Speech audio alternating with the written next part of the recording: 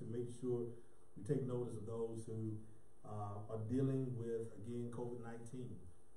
As we know, the count is going up among those who have been infected. I think we hit right at 11 million that have been infected, and we want to continue to lift them up in prayer, as well as those who have lost loved ones in this process. And so we pause to honor, we pause to ask God's deliverance and his blessings upon those who are needing it, as we are battling yet again another, amen, rise in numbers. And even in this time, we need God to shine on us. And I want to take it back just a little bit to what the church used to do a long time ago, when it seemed like we just needed the presence of God. And I can just imagine some of those older saints used to just cry and say, Lord, shine on me. Amen. So let's see, let's just a little bit of shine on me. Shine on me. Let the light from the lighthouse shine on me. Shine on me. Shine on me. Let the light from the lighthouse shine on me. Did I used to hear him say, I heard a voice of Jesus say, come on to me and rest, lay down thy weary one, lay down thy head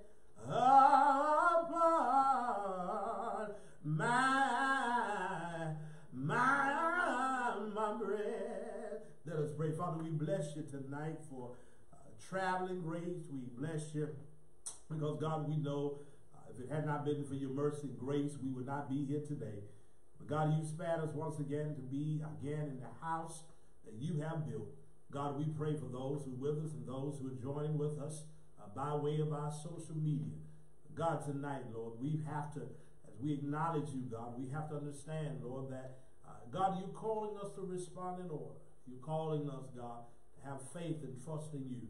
And so, God, tonight, Lord, we're going to focus on how we, God, respond to the things that's going on around us.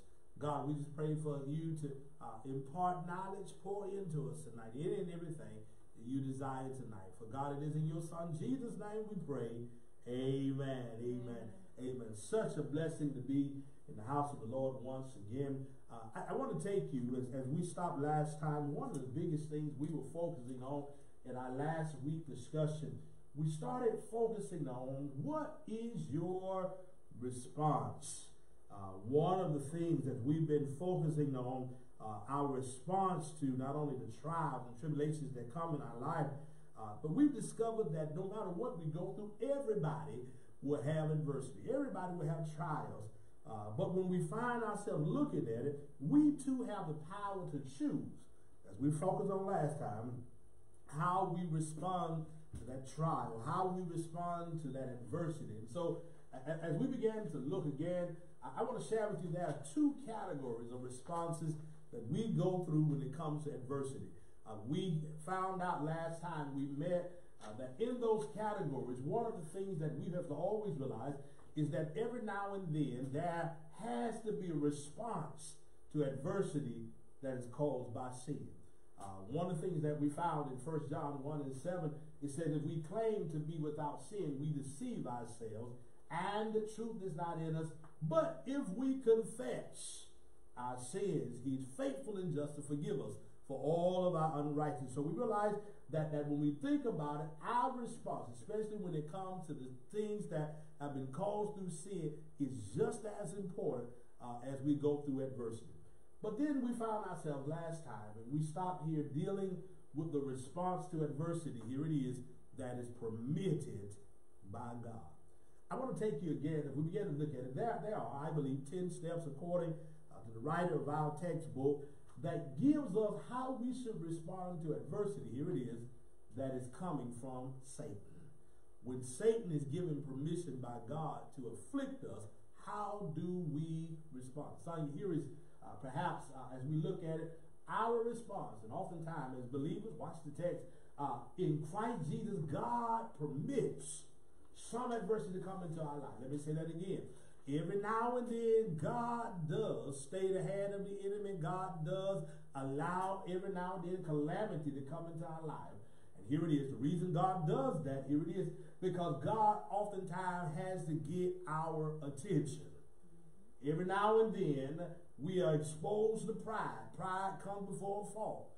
Every now and then, God needs to show his love to us and show he cares for us simply by saying, I ain't going to let you get so far out there that it's hard to get you in. So sometimes he has to allow things to get us back into the fold. But notice he also helps us when he sends or permits adversity to come to reevaluate our priorities. Sometimes God is put on the back burner, and we allow everything else to be in front of God. And here it is. God said, I'll have no other God before me. Not your little G's, not your cars, your houses, your jobs. And sometimes he allows certain adversity to come to let us know he's supposed to be first. Matthew 6:33 says, seek ye first the kingdom of God and all of his righteousness, and the rest shall be added. But I've come to realize that sometimes our priorities are messed up. And God has to allow some things to come to help us to examine ourselves, to make sure that he is not last on the list. So when we think about it, we should honor God by responding the right way when God allows situation or even Satan to bring, here it is, some adversity in our lives. And so let me share with you the 10 steps. And I promise this won't be too painful tonight. We stopped last time focusing on the fact that the very first step that we have to go when God permits Satan or allows adversity to come in our life, first step to you is to reaffirm, here it is, your relationship with God. Why is that important? Because we have to make sure, as we talked about last time, that you are in the right standing with God. Because here it is, when we're all in the right standing before God, that means that God knows that we're living right, doing the right thing. And every now and then we have to say, God, am I where I need to be? Am I positioned for your blessing? Am I where I need to be in my relationship with you? Am I praying like I need to? Am I living the way I need to? So sometimes we have to reaffirm that here it is, that my relationship may need some work. And every now and then we have to stand before God, and that Jesus Christ is first of all the Lord of our life. So the first thing we have to do, the first step, and we're dealing with the fact that God allows something to come in our life, we've got to first reaffirm our relationship. But then secondly, the second step for us is this, to pray for removal of, here it is, that adversity. Far too many people say, well, you know, this is just God's will. But you got to understand that even Paul recognized when he had a thorn in his side, that here he prayed to God 3 times. The text says that he sought God thrice and asked God to remove this thorn for him. Can I tell you, it's nothing wrong with praying, even in the midst of your adversity. Why is that important? Because when we think about it, sometimes our prayer life is not where it needs to be. And God oftentimes will allow us to go through things to help us to understand that we need to pray. And we need to recognize our willingness to pray. Here it is, maybe the lesson the Lord is trying to send us. You got to understand the Bible says pray without ceasing. That means just not praying when things are bad. But we pray when things are good. We pray when we get up in the morning. We pray when we go to bed. But here it is, when we go through our adversities, here it is, we've got to learn how to trust in him enough to say, God, I'm dealing with this adversity. God, I'm dealing with this struggle, and I need you to remove this circumstance. You got to realize that God does on our prayers. I know you say something, that's just God's will, but here it is. God also honors our prayers. And when we get to a point where we realize that that adversity is too much to bear, we've got to be conscious enough to say to God, God, I need you to move this thing from my life. So the second way we deal with it is to pray for removal. But then the third step that we go through, and here it is to yield to not my timetable, but to yield to God's timetable for removal. Now let's look a little deeper at this, because I believe it's important to realize that not all adversity is, here it is, reversed instantaneously. God is not a microwavable God. That means that every now and then, God doesn't move when we want him to move. God doesn't always move stuff when we get too much and it's too hot for me. No, we got to realize that God is not always looking from an instantaneous standpoint, but here it is. God will inevitably remove it. We don't know when. We don't know when it's going to happen, but here it is. God can move it. And sometimes what adversity does, it teaches us to be patient. That's something I have a hard time dealing with, but I'm praying over it. Adversity, it teaches us to be patient. And here it is. And it allows God to be in his full work in our lives. We're ready for God to do this right now. But God says, you know what? Sometimes we got to yield to his timetable, because we got to understand that God's ways are not our ways. And because of that, it is far as heavenly as the earth than God's ways and your ways. So we realize that God doesn't operate on the same timeline as you. You got to understand that one day in the eyes of God is like 1,000 in ours. So when we realize this, we realize that sometimes God's timetable, son, is not yours. But we realize that God's timetable needs to be moved. But then there's a fourth way. And we talk about another step. And here it is, the fourth step. If we know that we are trying to get to a point where we're asking God, here it is, to help us to deal with that adversity caused by sin, here is the fourth step. We got to reaffirm God's promise of sustaining grace. Now, why is that important? Well, when we think about it, we have to learn, here it is, to trust in God and allow his strength. Remember, we talked about not long ago, when we were dealing out of the Bible said, when Paul went to him and said, God, remove this thorn, God says, my grace is sufficient. What God was ultimately saying is not only did he have unmerited favor, but his grace symbolized his presence. So when we're going through the adversity that's caused by sin, we've got to then say, God, I know you promised never to leave me. You promised to be there for me. So when we think about it, watch what happens. We have to learn to trust in God and allow his strength and his presence to get us through this time of trouble. Anybody, when we're dealing with COVID-19, have had to really learn how to deal and how to trust God? We're going to work. We have to go to Kroger's and Walmart, and we have to trust God, because here it is. Sometimes we're weak. Sometimes the first time we see somebody without a mask, I'm about to lose it. But when we learn to trust in God and allow his strength and his presence to get us through this time of trouble, that is why we know that God has performed. Now, here it is. 1 Peter 5 and 10. Notice what it says. And the God of all grace, I need you to see this, who called you to his eternal glory in Christ after you have suffered a little while, after you have been through those trials and tribulations, after you have been through those storms, he says, here it is, will himself, watch the text, restore you. When you've had an opportunity to go through that storm, when you had a chance to go through that trial, here it is what he says, he will restore you. He will make you strong. He will make you firm. He will make you steadfast. That's the good news about the promise of God, because here it is. God won't leave you weaker than he found you. You don't even get that. I just found that a little while ago. In other words, whatever you get God on your side, God ultimately makes you stronger. Here it is, because you are with him. And this is why he's saying to you and I that we've got to have his sustaining grace, because the more presence we have of God, the stronger we become. The more we're able to deal with trial, the more we're able to be restored, because here it is, he is with us.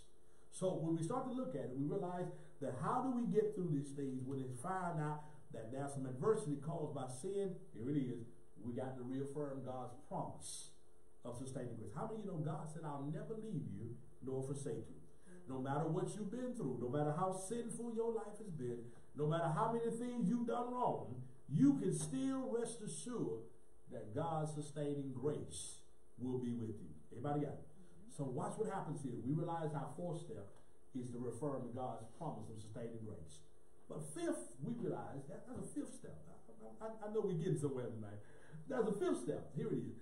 The fifth step is that we resist temptation to sin or deny God. How many know it is so easy when it seems like adversity has worked your last nerve? The bills are not paid. When it seems like you're dealing with all kind of stuff, it is so easy to say, God, I'm through with you. God ain't. I pray it's still going on. I'm still dealing with this storm. Here it is. If we're going to get through and respond in order, we got to resist temptation to deny God, or here it is, or to sin. How do we do that? Well, we realize that Satan does attack. I want to take you to the book of James, James chapter 4, verse 7, because you got to understand that James had a lot to say about this Satan. James had a lot to say about this enemy, about this arch enemy of God. Look again what James says in James chapter 4. Look again at verse 7. Let me share this with you because I believe it's more important for us to realize that we're dealing with an adversary who is trying his best to steal your joy, who is trying his best to keep you miserable, to let you know things are not going to get better. But watch what James says in James 4 and 7. He says, watch the text, submit yourself to God. Resist the devil, and watch what he does. He will flee. In other words, here is the key for us. Satan will attack you. Please don't forget the fact that Satan sees how well you grow. Satan sees something that you get ready to get baptized. You get ready to do some great works. And you got to understand that Satan is watching. He's on notice that if he don't get you now, he may not get you when you go higher. So what he does is oftentimes sends every fiery dart. He can send you away, everything he can do. But how do we do with that? We got to resist the enemy. How do we resist the enemy? By submitting to God. And the more we submit to God and say, God, I need your help.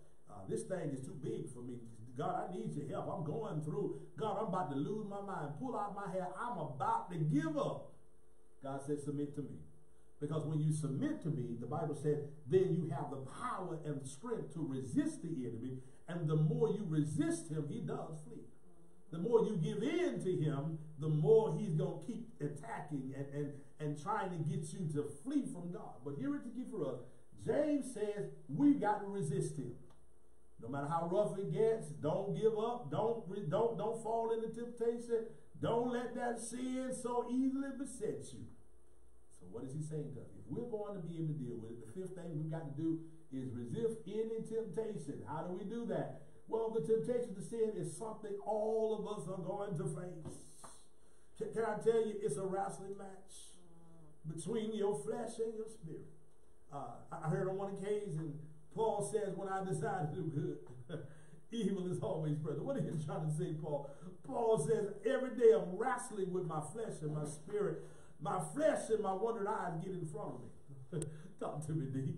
But sometimes that the more I gotta fight with this old flesh of mine, that spirit says don't do it.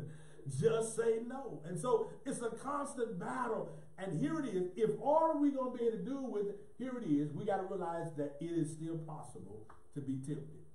And because it's possible to be tempted, we've got to figure out it. We got to face the fact that as Christians, no matter how long we've been following Christ, no matter how saved you are, no matter how many outfits you got that say Christianity, you will be tempted.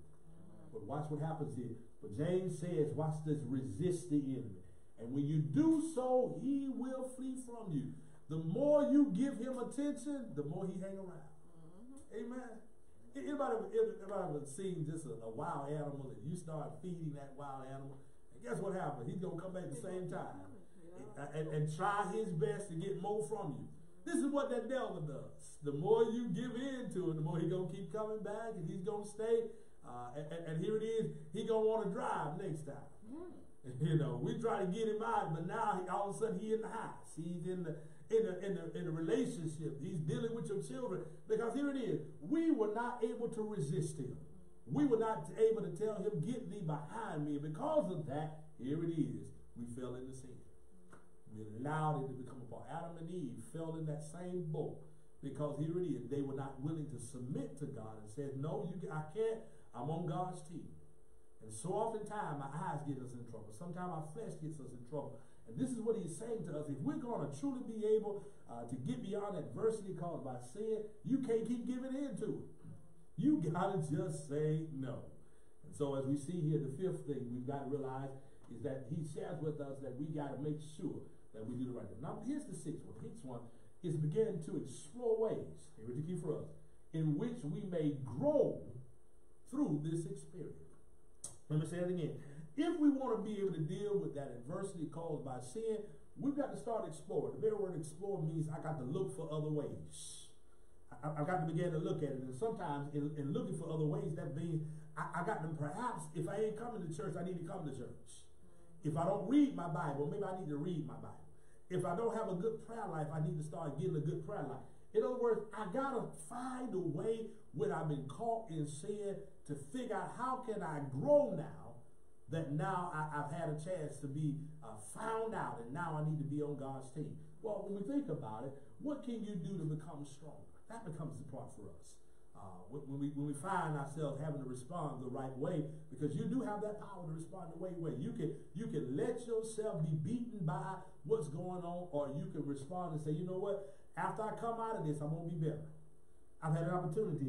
My former church, that was a man who didn't come to church a lot. You know, I knew he was part. You see him on the CME Sundays, Christmas, Mother Day, and Easter. And, you know, for some reason, he actually ended up finding himself. He had a heart attack. And I remember going to the room, and I remember praying for him, and he cried the whole time I was there. And the amazing part about it, before I left ID, Pastor, as soon as I get well, I'm coming to church. And I started asking myself, why does it have to take adversity to get us to get up and do the right thing? Why does God has to allow certain things to come in our life? And I tell you, Sonia, he came to church. He was a man of his word. He stayed in church. I saw him on a regular basis. But I started asking myself, why did it take this to grow you up? To show you that God ain't God is no one to play with. You got to realize when you fall in the hand of an angry God, all the blessings you have, God can cut them off. You know, you got to realize that you are not your own. You belong to God. And because of that, you got to realize that after you come out of that adversity, you got to find a way to say, God, let me be better than I was before him. That is where we are right now. Learning how to explore ways in which we may grow through this experience. Well, how can we do that? Well, when we think about it, here is the key for us. We have to face up to the areas of weaknesses. Now, this is amazing because most of us, until we begin to see that we're not as strong as we're supposed to be, here it is. We got to learn to face up to the areas of weakness in your life. Here's the key for us. When we realize that we're not where we need to be, that I'm weak in my prayer life, I'm weak in my devotional, I'm weak in the things I'm doing in my family, here's the key for us.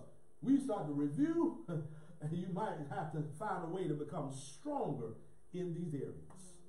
Here it is. It starts today. You might say, well, I'm going to wait till next year. You know, I'm waiting COVID get better. But can I tell you that there's something as we look at COVID-19, COVID-19 should have woke a lot of us up. And in other words, there are some of us, we haven't really been in our sanctuaries. We hadn't really been in ministry. And if you hadn't missed those things, here it is, something wrong. What am I trying to say? If you are truly committed to God and His church and His word, and it's been taken for you from 7 to 8, 9 months, then and you ain't felt nothing, then maybe that's an area that God says you got to get stronger in. And I believe that because I believe that in the midst of all that we're doing, 1 Peter 5 and 10, look what Peter says here, that the God of all grace, who called you to His eternal glory in Christ. Why did He say, after you have suffered, we've been there before, after you have suffered for a little while, watch what He does. He restores you. We saw this last time. He makes you stronger. he allows you to be firm and steadfast. And the minute we come out and we're growing in the areas that we need to grow in, we should be better. That's why I tell you, Brother Chapman, when folks start really coming back to church, we ought to have a better church. I'm just going to be real. We ought to have better ministries. We ought to have better choir members. We ought to be a better church. Because here it is, the bank didn't close the door. But oftentimes when we start to look at it, we realize that God has spoken. And when God has spoken, he said, all of that stuff that we once did, guess what? It's time to become stronger now. This is as we start to look at it, we ask ourselves, well, how do we experience? What is our response when we realize that adversity is there? Well, we ought to be trying to become stronger. In every area. We don't like people, you ought to start liking people. If you got some hate in your heart, that'll be some things that you say, God, work on my heart. If I can't deal with folk, then that'll be something you work on. Because here it is, when we respond the right way, we have the power to say to God, God, you've taken us through this. And here it is, 250,000 people did not make it where you are. 250,000 people from March to now are gone. And you have an opportunity now to get stronger. You have an opportunity to work on the things that here it is, that have caused you to fall into the things that you shouldn't be on. God said it's time now to become strong in the areas that are weak. Everybody got it? But look again, as we start to look at it. Notice what happens here as we start to look at it. What is our response? Well, the seventh step. Look at the seventh step. It's to deal with your adversaries in a godly way. I asked the question at 12 o'clock, who is your enemy? Who is your adversary? Who are those people that oftentimes you can't deal with, you can't sing with? I don't talk to them no more. Who are your adversaries? And this becomes important for us in the church because as we start to get right with God, as we start to grow in God, should we have enemies? Should we really have adversaries? People that we don't deal with? Because here is the key for us. If we are truly being able to respond to God in the right way, the seventh step is to deal with your adversities, here it is, in a godly way. Now, I want to take you somewhere because I think Matthew chapter 5. Can I take it down? Look what Jesus tells his disciples as it relates to enemies, as it relates to dealing with those folks that sometimes you don't want to deal with. Matthew chapter 5. Let me share this with you. Verse 44. Verse 44. Matthew chapter 5, verse 44. Look again as Jesus began to share with us a little bit about how we should do the things we need to do. Look at verse 44. He says, but I say unto you, love your enemies. Let me rewind the tape. Again, we forgot the seventh step when I'm dealing with my response to adversities that sometimes caused by sin. He says the first thing you got to do is love your enemies. But watch this here. Not only do you love your enemies, but he says, bless them that curse you. Do good to them that hate you. And pray for them that despitefully use you and persecute you. Here it is for us. Let's say it again. How do I deal with those people who are my adversaries, who are my enemies, those people I don't like, the people I don't want to sing with, the people that I don't deal with? I'll delete them from my Facebook page. I don't even call them anymore. Jesus says, watch this. Love your enemies. Bless them that curse you. Do good to them that hate you. It's a theme going here. Pray for them that despitefully use and persecute you. Here it is. That ought to be a different way of dealing with your adversaries. How many know that's hard to do? That's hard to do. That's hard to do. Because again, we still oftentimes operate in my flesh. And my flesh want to hate people. My flesh don't want to do good to folk that have done all they can to tear me down. But here is what happens here. Sometimes God allows the adversities, here it is, that come in our lives to begin to shape us, to teach us how to do things godly way. And so when we start to think about it, here is the key for us. In order for us to be able to handle things in a godly way, it means to give love. The first thing he says is you got to love your enemy. How do I love them? I've got to give them me. I've got to show them that I can bless you. I've got to show them that I'm going to do good to them. Amen. Love is an action word. Am I right, y'all? And because of that, love is an action word. We got to then, watch this, do good. We got to pray. We got to do all of these things, because here it is. When we begin to do that, it means we give to them what they may not give to us. That is different, because here it is. There's a lot of folk that no matter what you do, they're going to still be who they are. Exactly. Amen. You can do all you can to love them, and they still will give you that backside. Y'all gonna talk to me here. So how do we deal with that? Well, here it is. We got to learn to do it God's way. We got to give that love, and the more we give that love, then hopefully somewhere along the line, God will deal with them. Because here it is. I'm not responsible to how they respond to me, but I am responsible about how I respond to them. That is what happens sometimes when God allows this adversity to come in and it finds us out. We got to realize God says, look, if you are really changed, how are you dealing with your enemies? So here it is for us. Realize the seventh way that we deal with it is we got to treat our enemies different. But here's the eighth way. The eighth way that we deal with it is we began to read passages of scripture in which people encounter adversity. Now, why is that important? The Bible says, study to show thyself approved. And here it is. When Paul began to deal with Timothy, one of the things that he began to show them is that in order for you to really know God, to know how to deal with an adversity, he says everything you need is in the book. Y'all got it? Why is that important? Because when we read how God brought others through and learn how to have victory in the middle of your adversity. Can I just take you back to the fact that Job was someone that dealt with adversity? In all that Job went through, the Bible said he did not curse God. And then at the end of the book, the Bible said God gave him double what he lost. Now, how many of us have had some Job experiences where we thought we lost everything? We thought we ought to give up. But here it is. We use the examples of Job to get us through our storm. We've seen even David. David was a man after God's own heart. David was someone who wanted to build God's house. And God said, no, you won't build my house because you got too much blood on your head.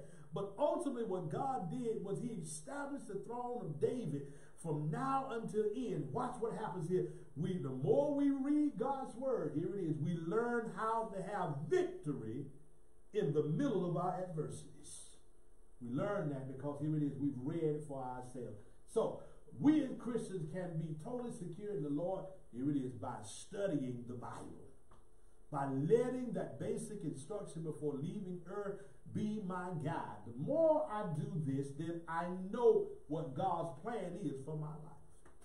And can it possibly be that God sent some adversity? Because here it is, we ain't picked the Bible up in 6-7 months. We couldn't tell you any of the books. We don't know from Genesis to Revelation. We don't even know 66 of those books. Matter of fact, some of us don't know 2 or 3 of those books. But the reality of it is, if you really want to get through some things, open your Bible. Let God speak to you as he spoke to them in the time that they were writing. And when we do that, then God began to show us. Now watch what happened. Paul says, and we did this in 2 Timothy chapter 3 and 16, he says, all scripture, I need to show this to you, is given by inspiration of God. That means that, yes, some people say, I don't do Old Testament. All scripture is given by the inspiration of God. And here it is. Why is that important? Because it's profitable for doctrine. The very word doctrine means it shows us how we should interpret God's word. Amen. And so not only do we understand the doctrine, but it's for reproof. It is for corrections in our lives. It is for instruction, not in your own righteousness, but in the righteousness of God. And here it is, that the man of God may be complete. Is it possible that we got a lot of folk that have been in church all their life, and yeah, they know how to shout on cue, but they have no completeness in their life because they never picked the Bible up? We got a lot of people, they couldn't tell you what's in the Bible, but yet we occupy seats on Sunday morning. How do we become complete? Well, we become complete by opening the scriptures. We become complete by studying to show ourselves. We become complete by getting in Bible study and Sunday school. And when we do that, here it is, then we can be thoroughly equipped, not only for good work, but for whatever adversity comes our way. I've had many occasions in my life where I didn't know how I was going to make it, but I started figuring out if I could just get God's word can give me strength. Anybody been there yet? To know that the word of God is there to help us. That's why the writer says the word of God have I hid in my heart that I will not sin against heaven. Why is that important? Because the more I read, the better my life gets. How does that happen? Because I recognize this is sin and I need to stay away from it. We only get that when we start reading our Bible. So, eighth thing that we have to do is we have to learn how to get in God's word. But then here's the ninth thing. The ninth thing, we have to reflect on the ways in which we might minister to others, here it is, in your adversity. The very word minister means how I can serve others in the midst of my adversity. So, how do we deal with that? We got to learn how to comfort. We got to learn how to help. We got to learn how to give to others. How do we do that? We turn not inward, but we turn outward. Amen? So oftentimes, as Christians, we've been guilty of being inward focused. Here it is. It's all about me. What can I get out of it? How can I get recognized on Sunday morning? Inward. But when we learn that sometimes God will send the wind of adversity to come in our life, he's trying to get you to get out of self. Get away from selfish mindset and learn how to say, God, not my will, but your will be done. That is what happens oftentimes when we begin to reflect and say to God, God, help me to turn from being inward and let me become an outward Christian. Why is that important? Because this involves us comforting, it involves us helping others, it involves us giving to others. I can't do that if it's all about me. And that is why it is so important. Look again, I'm going to take it, Colossians. Look how Paul began to share with us as we begin to deal with this outward mindset. Colossians chapter 3, verse 13, for those who are following us, look at verse 13. Now here is the key for us. When I looked at it, verse 13 has a very good significance to it, but in order for us to understand 13, I got to take it to verse 12. Because here is what Paul says as it relates to you and I beginning to get to a point where we learn how to be outward focused. Look how Paul said, watch again, verse 12, put on therefore as the elect of God. The very elect means I have been saved, I have been sanctified, I have confessed. I'm part of God's kingdom. Now I'm the elect of God. And watch what happens here. If I am the elect of God, put on holiness. Put on, watch this, bowels of mercy, kindness, humbleness, meekness, long-suffering. Here it is. I've learned to put these things that are not inward focused, but all of these things help me to be outward focused. So Paul said, put these things on. But look what happens. When I put these things on, look at verse 13, then I can forbear one another. Then I can forgive one another. If I have a quarrel against anyone, here it is, just as Christ forgave me, I can also do the same. But I can't do that if I'm inward focused. Everybody got it? I can't do it if it's all about me. I can't do it if it's all about showing people hateful ways. If all I'm doing is talking and tearing people down, how can I, watch this, be outward focused? How can I bear one another's burden if I'm trying to tear you down? If all the time you call me is to talk about folk. The only time you deal with me is you want me to get me on your side. Paul says, no, that's inward focus. That's not outward focus. And because of that, here it is for us, we have a lot of complaints against each other. We have a lot of unforgiveness in the church. And here it is, until we learn how to become outward in our focus and learn how to walk in humbleness, show bowels of mercy, until we get to the point where we learn how to be meek and how we be long-suffering, we will never be able to be outward and serve anybody until you get out of self. And sometimes God will send adversity to show you it's not about you. It's about him. It's about the people I'm sending you to minister to. And so here it is for us. When we began to look at it, we realize that God began to show us. Look at number 10. 10th and final one. We've got to ask the Lord to give you courage as you stand strong in faith, give to others in need, and remain faithful to your relationship with him. Let's go a little further. What is he saying to us? If we are going to truly be able to deal and to respond in order we got to first go to God and say, God, I need courage. Why is that important? Joshua, in the midst of all, when God was getting ready to say, Joshua, I need you to lead my people, he says, here it is, be strong and of good courage. Why is that important? Because in order for you to have strong faith, you got to have courage. Because you're going to deal with people that don't like you. You're going to deal with people who don't want to work with you. You're going to have to deal with people who are doing certain things to tear you down, whether it's at work, whether it's at home, what is your ex, where is family members, watch this. But you got to stand strong in faith. And the more you stand strong in faith, here it is, he will give to others in need and then remain faithful. One of the things that I found out going through COVID-19 is God has shown me this idea of faithful versus unfaithful. There are some people that God has put in my path, and I know they're faithful to God. I know they have a good relationship with God. But then I found out there are some people that I really thought were faithful, that some people I really thought had a good relationship with God. But then I saw something different in their walk. And I believe that God oftentimes will show us, if we ask him, God, give me that courage to stand. Give me that courage when I got to go to work to put my mask on and not let me be fearful. Give me that courage, God, when I have to deal with situations I'm not comfortable with. There are many times I got to go to funerals, and here it is.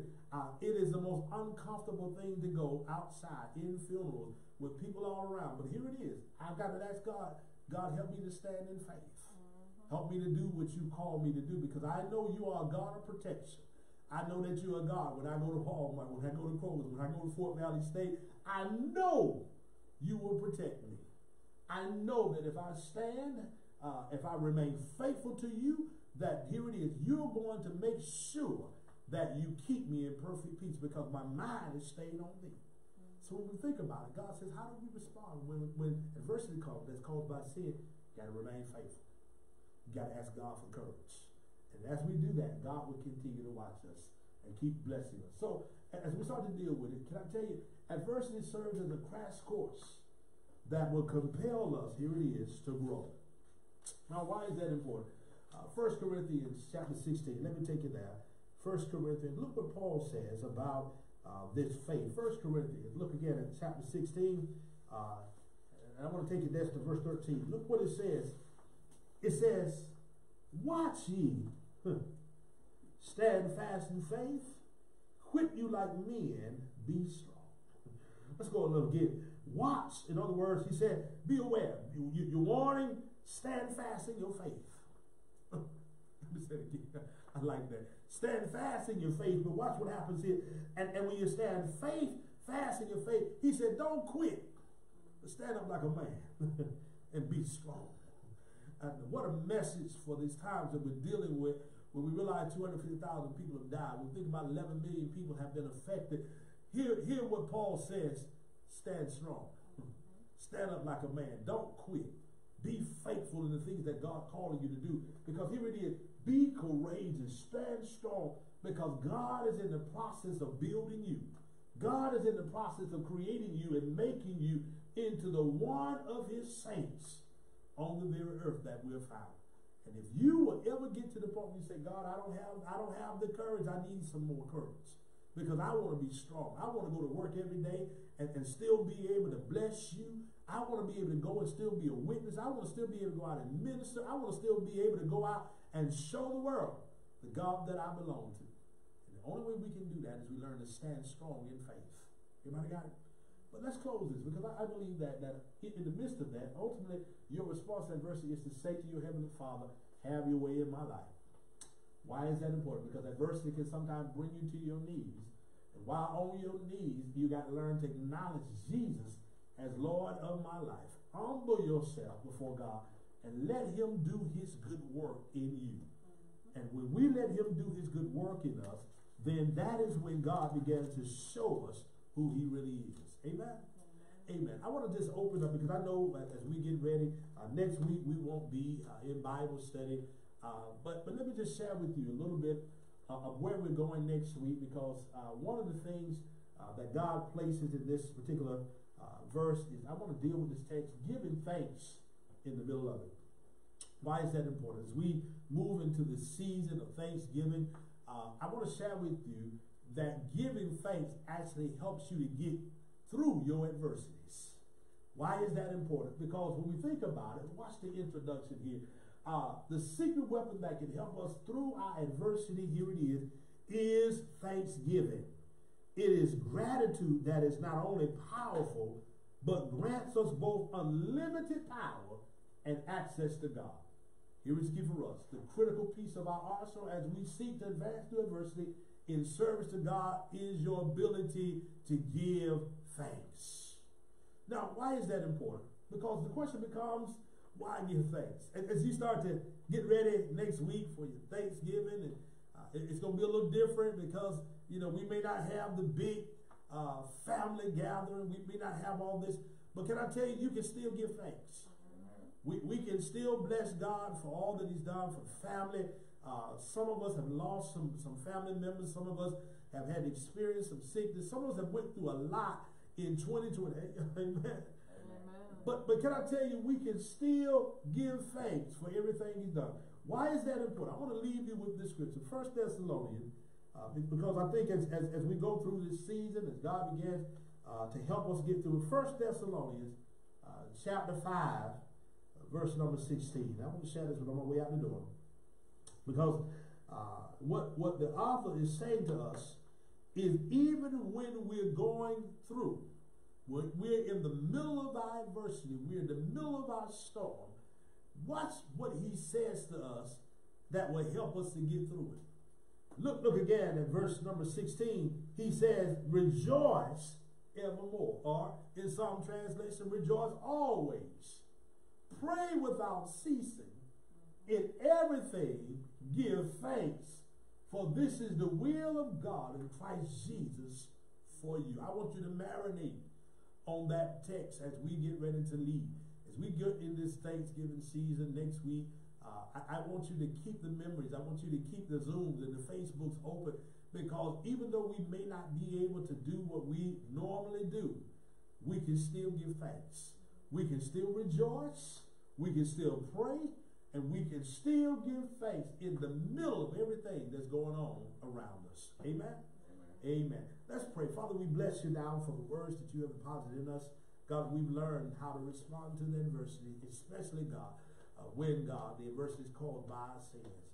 And so, God, as we get ready to leave here, God, we are praying right now for this nation. God, we need you. God, we're praying for Washington. We're praying, God, for all of these states, God, who are going through these extreme cases of COVID. Hospital beds are full again. God, we're dealing with all types of things, God. We need you right now. Lord, in the absence of leadership from above, God, we need you to come into this place, God. We need you to be in the hospitals, nursing homes. We need you to be with us, God. Give us, God, all we need to get through the things that we're going through. And so, God, even right now, Lord, as we are preparing for Thanksgiving season, give us a spirit of goodwill. Lord, help us to be outward in our focus, God, to be able to reach out to others, especially those who are standing in need, those, God, who are missing family, those, God, who don't have the food on their tables. But, God, right now, Lord, as we give you thanks, God, develop in us a servant's heart, that, God, that we may be full in the things that we do, that, God, that we may exemplary on the service that we give. God, if we can help anybody along the way, God, help our labor to not be in vain in you. God, dismiss us from this place, never from your sight. But it's in your Son, Jesus' name, we pray. Amen. Amen. God bless you guys.